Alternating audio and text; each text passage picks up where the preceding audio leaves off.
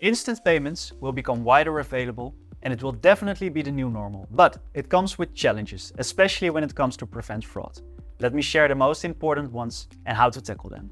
Instant payments is instant fraud. Within 10 seconds, the transaction is final. And when it's final, it's much harder to get your funds back, especially in cross-border scenarios.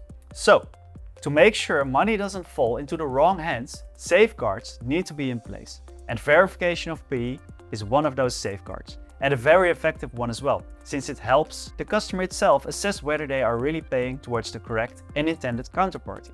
Something we have witnessed firsthand is seeing an initial drop of 81% in fraud cases after introduction in the Netherlands, and seeing a rise in cross-border fraud right after.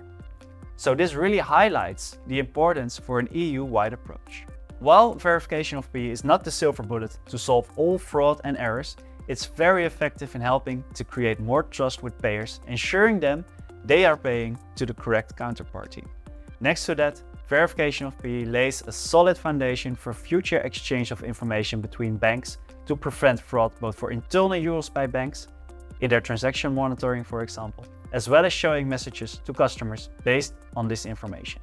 Want to know more? Check out the connection between instant payments and VOP on our website and feel free to reach out to me for more insights.